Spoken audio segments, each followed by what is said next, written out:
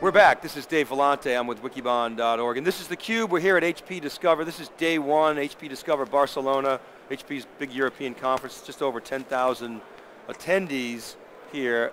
Very similar in cosmetics to the US show, but clearly a different crowd, different flavor. All the HP execs, a big, of course, a EMEA audience. Hearing about all the innovations. We're going to hear keynotes later on this afternoon. Meg Whitman's coming on and going to address the audiences here. And of course theCUBE will be covering wall to wall for these 3 days. Victor Laurel is here. He's the Director of Strategic Architecture at a company called Archutech. They're a service provider based out of London. Victor, welcome to theCUBE. Hi, thank you, David. So why don't we start off with a little bit about Archutech. You got the American accent, so obviously yes. You get to bring both perspectives. We were talking off camera, you've been here for 4 years, yes. So you really understand what's going on in the European marketplace. But tell us about Archutech. You're changing the name to Archutech, right? Mm-hmm. That's a new name. Yes. So tell us a little bit about the company. Okay. Basically, what we've been is we've been a service integrator over the past couple of years, and we go into companies that have their own solutions, and their solutions aren't working. Whether it's been a big enterprise solution that hasn't been able to grow as quickly, or they've had too many people with problems to be able to expand it. It's always been a problem with either the size or the mobility of that solution. So we come on in, we take a look at everything they've got, we look at their storage, their goals, their solutions, and their services. And we usually find a great solution for them, and change it up, write it up, and put it out the door for them. But over the past couple of years, what we've done is we've seen the same trends. It's always the same patterns. It's gotten too big, they can't manage it, so we try to set that up for them. The transition to a service provider was actually quite natural. After seeing the same problems over and over again, we wanted to provide our own solution and become a service provider and provide it back to them, so kind of as infrastructure as a service, if you will. So we've taken all the lessons learned that we've had from our customers and provided the solution to sell back to them in the form of a cloud service. Okay, so you're transitioning from a service provider that would actually do sort of high touch, yes, to a cloud service provider, yes, focused on infrastructure as a service. Yes. Okay, now where are you in that transition? Can you just sort of describe that journey? Okay, basically the transition has been, we've built up the solution platform. And over the past couple of years, we've done our research on different kinds of technologies. And there's always the same three parts. There's always network, servers, and storage. And about 16 months ago, we started saying, how do we want to build the cloud? And in building the cloud, we looked at all those individual pieces. And the biggest one we found was storage. Storage is the largest part of your enterprise infrastructure. And the storage is also the largest cost. So storage has a number of factors in it, but you always want it to be fast, highly mobile, easy to expand, and easy to maintain, quite honestly, is one of the big ones. Traditional enterprise architectures basically involve large storage chassis, large disks, fiber channel or iSCSI arrays, and then just bring it on in. But we found that those were too bloated. So what we had to do is we had to go, if we have a virtual server infrastructure, how do we keep a very flexible and fast virtual server infrastructure? How do we keep a storage that can keep up with that? And after lots of research and going down the product trees and everything like that, we came to the simple solution of you have to virtualize your storage as well. So excuse me, let's take it from the customer on in. What are you seeing customers asking you for? What are some of the challenges that they're facing? Quite honestly, customers want to be able to rapidly provision their services. Everybody knows how to run a server. Everybody knows how to run a service on a collection of services. But what they don't know how to do is when they deploy that server or service, they don't know how to do it in less than a week, involving less than 10 or 12 people. Talking to a storage guy, network guy, server guy. So what we had to solve was, how do you make this solution so that you can provision a server as rapidly as possible while keeping it cheaper and faster? So a lot of the talk in the industry is around hyperscale, and we hear about bringing hyperscale into the enterprise. And when you think about hyperscale guys, the big internet giants, they initially started building on commodity infrastructure, and they would layer software on top of that. Now, you know, it's VMware is sort of popularizing this term of software-defined everything, trying to do for networking and storage what they've done for compute. What do you make of the software-defined trend, and specifically what does it mean for storage, and how has that affected your infrastructure? Okay. Well, software-defined simply means is you start at the software layer to roll out any kind of service or modify it. In the past, quite honestly, you'd have to go through a hardware tool or set something like that, lay that foundation down, and then try to find a way to bridge that gap. Now what it is that you leave your hardware there, you set it up once, and then you put software on top of it and do all the controls through the software. That's the easiest way to put it. And through the fewer software changes, through the fewer hardware changes you have to make, those software changes are implemented much faster. So of course customers would love to see just go into a control panel, hit a couple buttons, and then boom, there's a new server that comes on out, and that's what a cloud product does for them. Now, Victor, historically the trade-off there of, you know, software is easier, but it's slower, right? What's changed such that that's not the trade-off anymore? Well, honestly, hardware, there's so many different hardware choices. Choosing hardware has always been kind of a problem. So when you introduce a hypervisor to a set of servers, what you've done is and I don't mean to sound like this, but you don't really care what that server is because it's that hypervisor layer that gives you that server performance on top of it. So when you get away from the hardware, so to speak, as long as that hardware is compatible or meets a compatibility list for that software product, you basically can leverage the benefits and performance of targeting that hardware for that software product. Okay, so your role is to develop the architecture that your company's building this cloud service on top of. Yeah. Can you describe that architecture a little bit? Yeah, of course. So basically the idea behind our solution was you needed to make sure that every piece of hardware fit to work that cloud product. The cloud product actually seemed to be the hinge point. We're providing cloud service that can handle any bit of software that you put on it. So through several choices and through several lookups, other cloud products, we basically went with the VMware vCloud Suite. It had all the functionality built in, and it had all the products ticking the boxes on terms of being able to allow a customer to provision their own services. Plus, in a kind of interesting way, it allowed us to help them leverage the benefits of our hardware solution.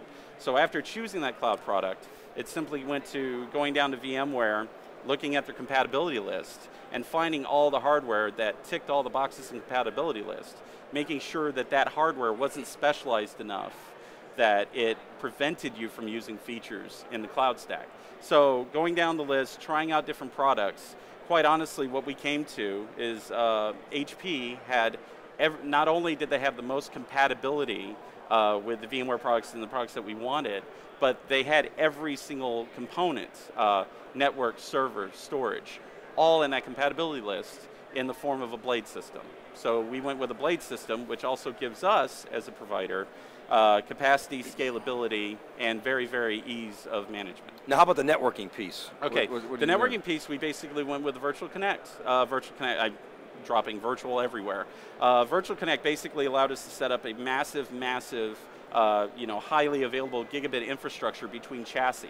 So the chassis basically were expandable through this network connection to act as one large aggregate resource. So connecting them through the Virtual Connect, putting in Gen 8 blades, running it through, of course, the management system.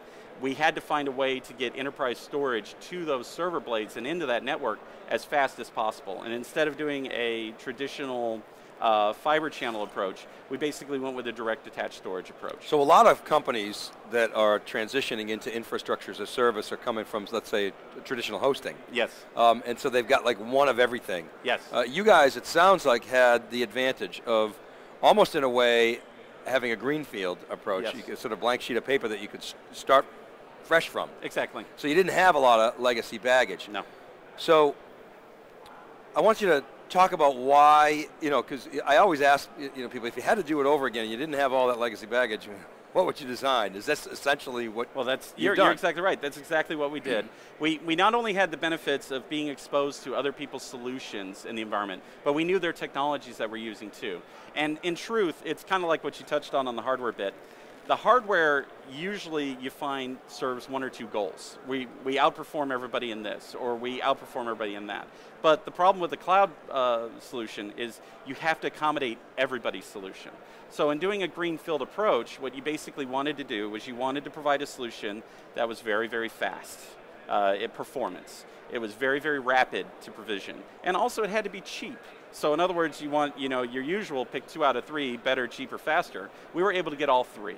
And in doing that, we had to choose virtualized network through a Flex 10 Virtual Connect technology. We had to use a virtualized server product through a G8 storage server blade because they had dense RAM, a lot of performance in the processor arena, and plus you could just plug one in when you needed it and take it down when you didn't.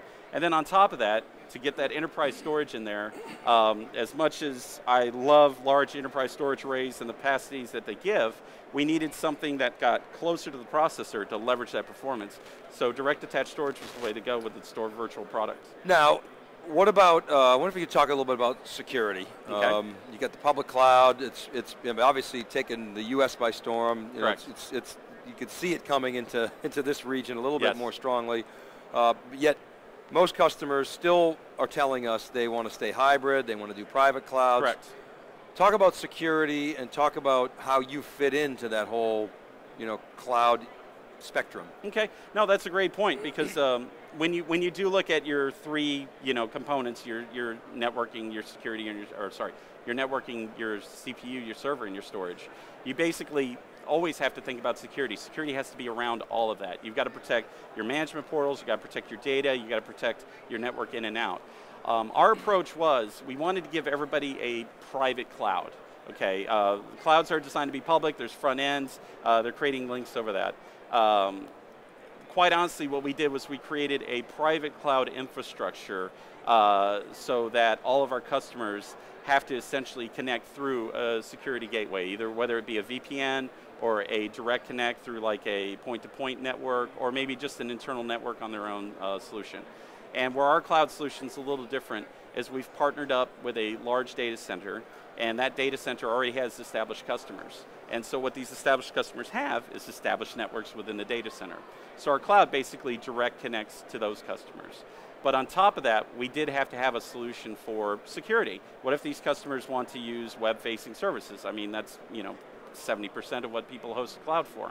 So we've partnered up with a third-party security provider, which actually, as part of our solution, we consult with the customer to see what they need in terms of security. Sometimes they need inbound protection for their point-to-point, site-to-site networks. Sometimes they just need security for their applications to make sure they're not, attacked or basically infiltrated. So we have a tailor-fit security solution for every customer that they basically say what they want. So everybody gets a private cloud. Everybody gets a private cloud. And obviously you're multi-tenant, but that private cloud is not a shared resource, or is it? We do have 3 options there. You could choose basically a private cloud with a non-reserved architecture, which basically means they'll share the load across other, we call them modules, modules that are shared by other customers. That of course gives them a cheap entry-level service. We recommend this just as development environments, kind of like basically testing UAT type environments for their own products.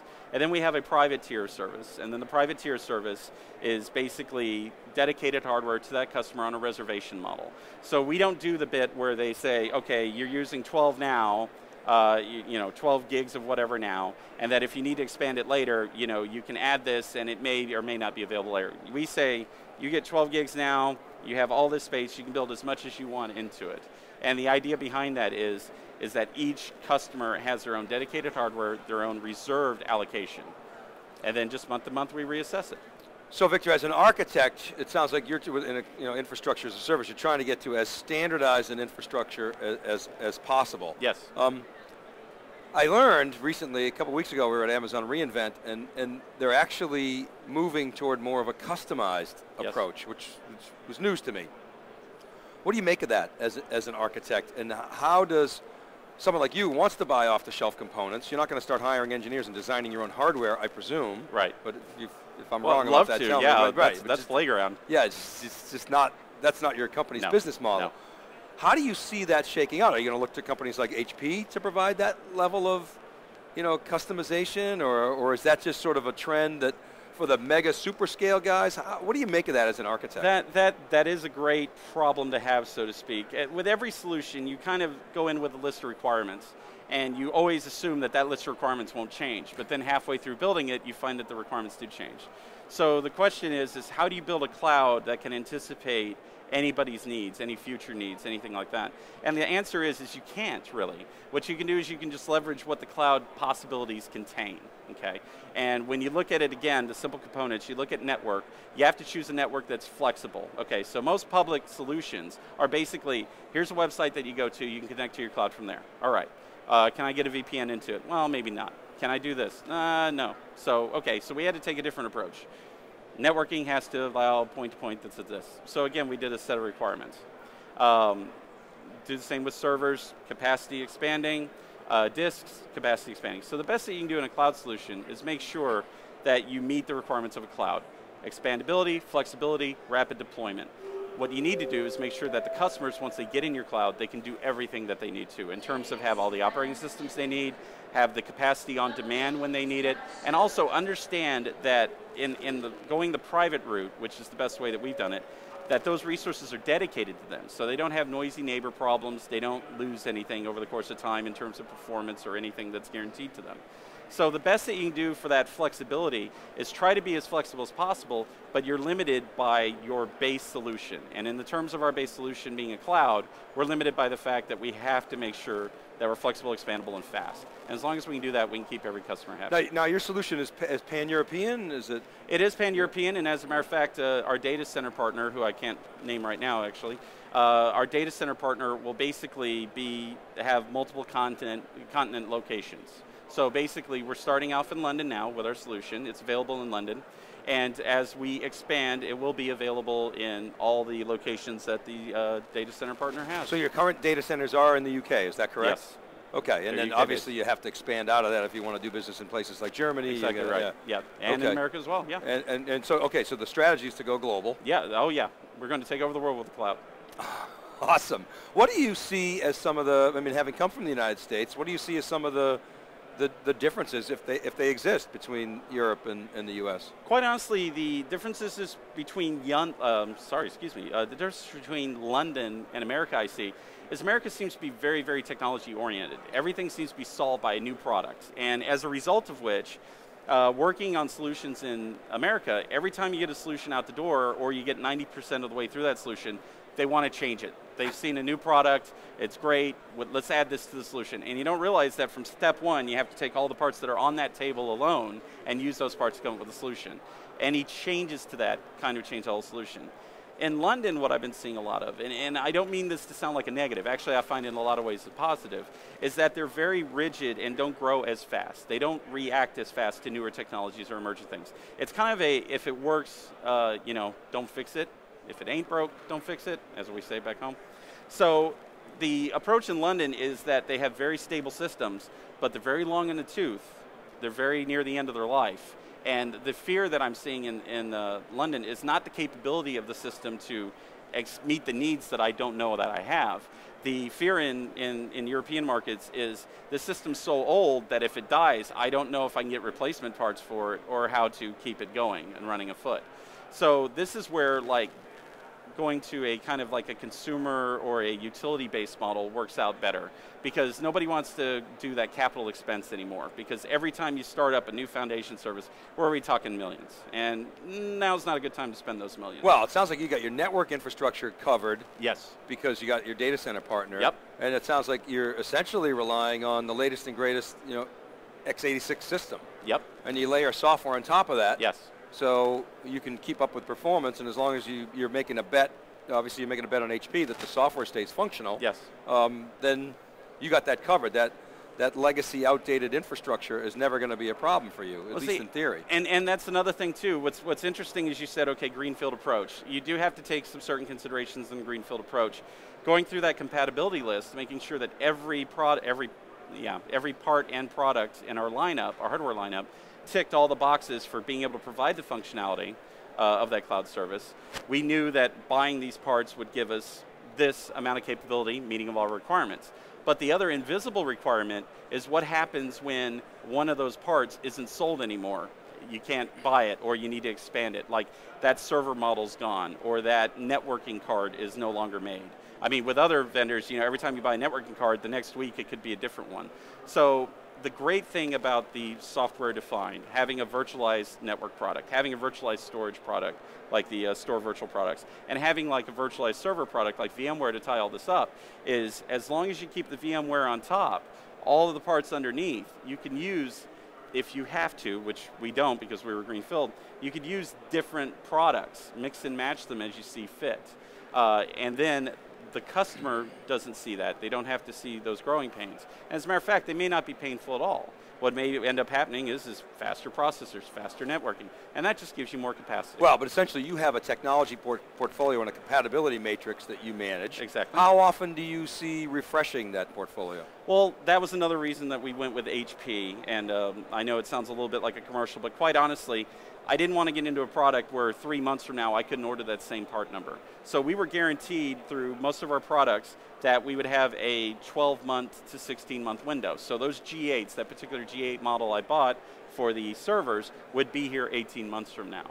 So those were the considerations when starting this greenfield, that we could have that same product stock. But the other great thing is the Renew line will continue to provide that same part number even after the new product catalog is changed. Awesome. All right, Victor, well listen, thanks very much for coming on theCUBE. No problem. Really appreciate your insights, and good luck with the rollout. We'll be watching. All right, thank you, David. All right, take care. Yeah, take it okay, easy. keep it right there, everybody. We'll be right back. We're live. This is theCUBE from HP Discover. I'm Dave Vellante. John Furrier and I will be back with our next guest. Keep it right there.